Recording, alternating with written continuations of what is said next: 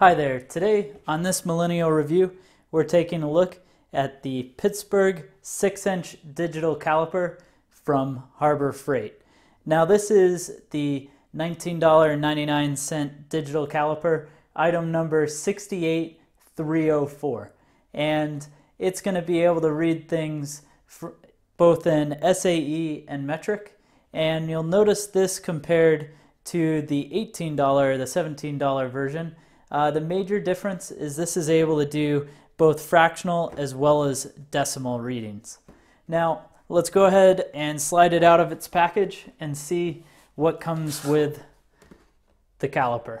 You can see it's got a pretty nice quality looking case, not too bad considering the low cost, and something like this from a brand like Husky is going to cost considerably more.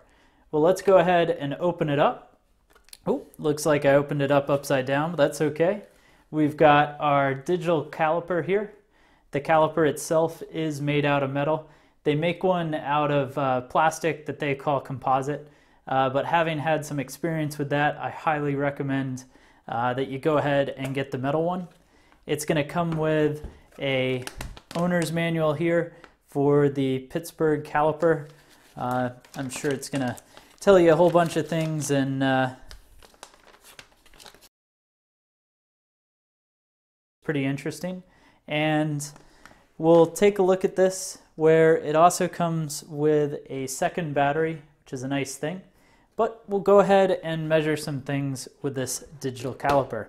Now, I've got the caliper in my hand here, as you can see, and it's going to be set up with a few different buttons and whatnot to be able to basically control the caliper.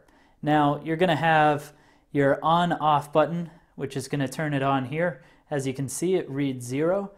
But as you open it up, you can actually zero it out if you wanted to, say, make a measurement off of something already. So you can hit that 0, it'll zero it out, and now, of course, as you close it, it goes negative. Or if you were measuring something wider, it would go positive from that point that you started.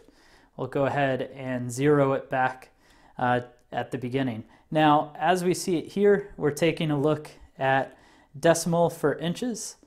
If we hit it one more time, it's going to give us a fractional reading, which is always a nice thing if you're reading off of directions or trying to make a real specific cut.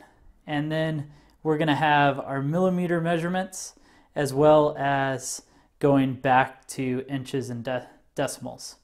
Now, let's say you wanted to measure something like the width of this box that it comes with. So we're going to go ahead and do that, which we can see is about 35 millimeters. Now that 35 millimeters, we want to lock that in place. So we've got this little knob on the top that you can tighten up, and that's actually going to lock the caliper in place where even if you try to squeeze it closed, it's going to stay. That's a great thing.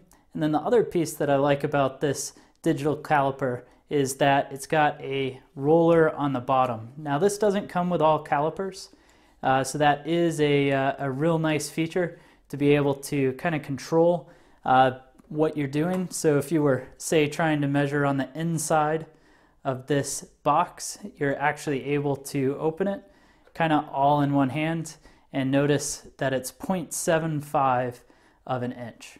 So overall, this is a pretty nice caliper. I have used a few of these before, so I can say with a certainty that it's a nice caliper, and it's definitely worth going to go pick up.